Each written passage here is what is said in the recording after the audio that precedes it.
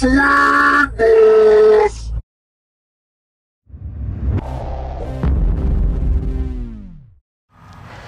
Oh my God. That was a good round too. For those of you just joining us, I forgot to film the first round. This means these are gonna go twice as far.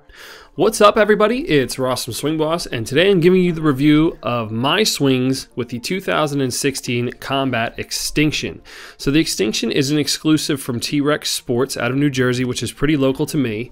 It's a one-piece construction, 2 1/4 inch barrel. It is for U-Trip, NSA, ISA, and ISF, okay?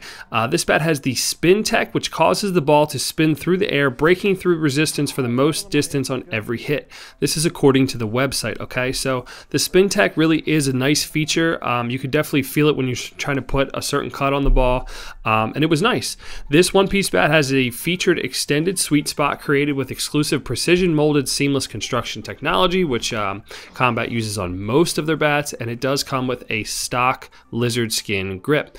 Okay, this comes in 25.5, 26.5, and 27.5 ounces, and is exclusively available at T-Rex Sports. So let's get into my round a little bit here. I will apologize that I had filmed the first part of my round and then realized the camera was not on. So this is a short video, only about 2 minutes, but in those 2 minutes of swings, I was hitting 52 300s, and I was getting a lot of distance off of those swings with those 52 300s.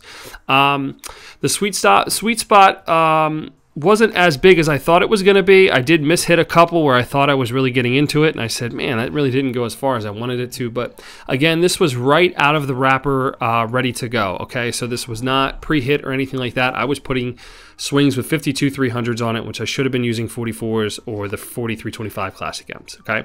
Liked the bat a lot, enjoyed swinging it. Let me know what you guys think. Hit me up on Facebook, Instagram, wherever it may be, and let me know what you guys think, all right? Till next time, it is what it is.